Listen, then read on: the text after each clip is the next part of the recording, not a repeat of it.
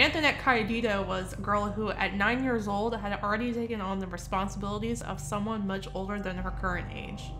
One April night, when a visitor came to the door, Anthonette went to answer it. The identity of whoever was at the door was unclear, but it is believed the visitor took Anthonette that night. 31 years later, she still remains missing.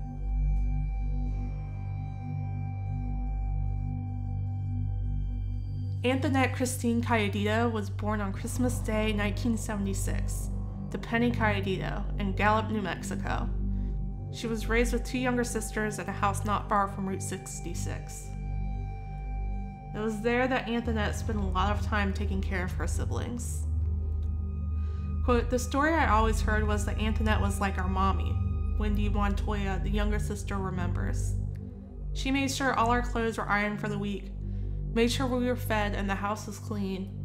When our mom went out, we usually had adult supervision, but a majority of times it was my sister helping the babysitter take care of us." On the evening of April 6, 1986, Anthonette's mother, Penny, had been out with friends at a local bar, and Anthonette, along with her younger sisters, Wendy and Sadie, were with a babysitter. Penny arrived home around midnight and sent the babysitter home. According to Wendy, there had been a knock on the door at around 3 a.m. Her and Anthonette were still awake, and Anthonette, being the responsible older sister, answered the door. When she asked who was there, the knocker told her it was Uncle Joe. When she opened the door, she was grabbed by 2 men. She kicked and screamed as the men threw her into a brown van. Wendy didn't get a look at their faces, but did not seem to recognize either man. The next morning, when Penny went to Anthonette's room to wake her for Bible school, she realized Anthonette was not in her bedroom. After running to the neighbors, desperately hoping they would have some information, she called the police.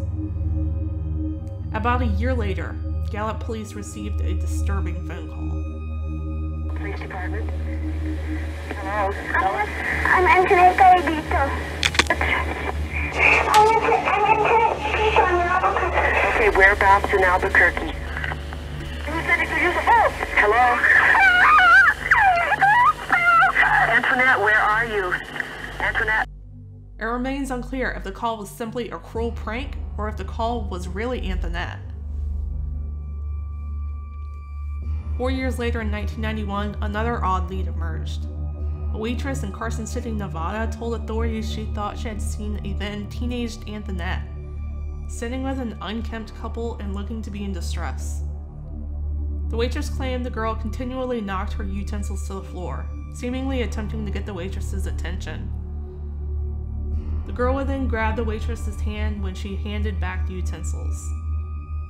After the group left, the waitress found a note under the girl's plate that read, "Help me, call the police."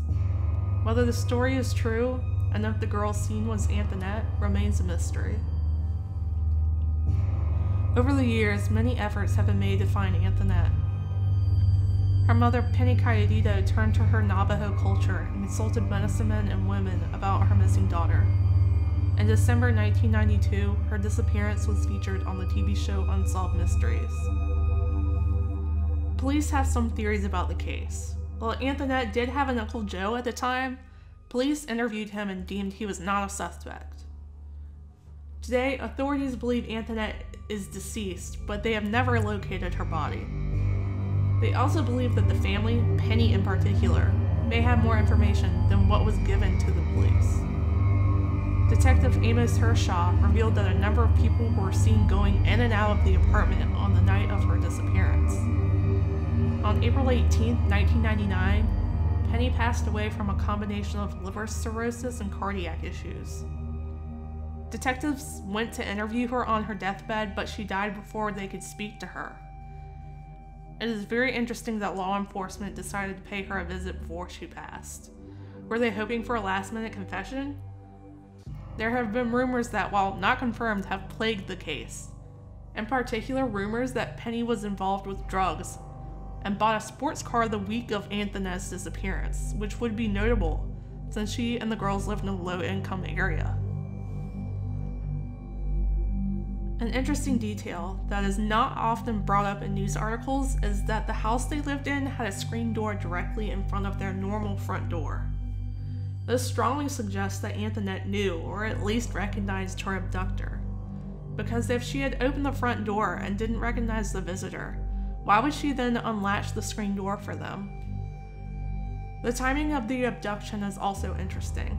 How would a stranger know that Anthonette would be awake at 3 a.m., let alone take the risk that Penny would open the door that late at night instead of Anthonette? Most predators would not take the risk of being discovered and would most likely try to gain access to the house unnoticed. How much sense does it make for a child predator to go to their victim's house and knock on the door at 3 a.m.? The mystery of what happened that night continues on. Today, Anthonette would be 43 years old. For more information on her case, please visit charlieproject.org. Thank you for watching. Please like and subscribe for more videos.